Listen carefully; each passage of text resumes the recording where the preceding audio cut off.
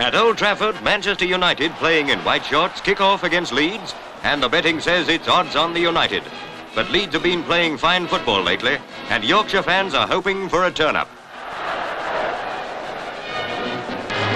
Leeds attack, but Captain Johnny Carey intercepts and taps back for Allen to clear.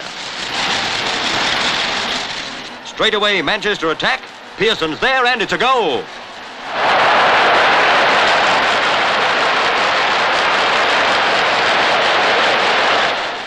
Almost right away, Manchester get a corner.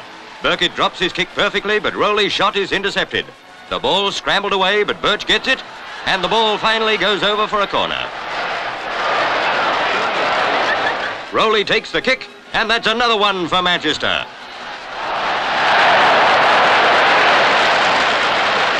Manchester 2, Leeds 0, and another corner.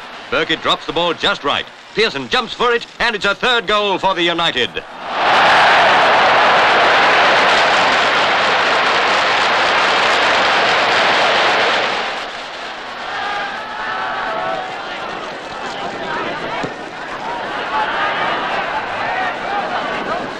And yet another corner for the United.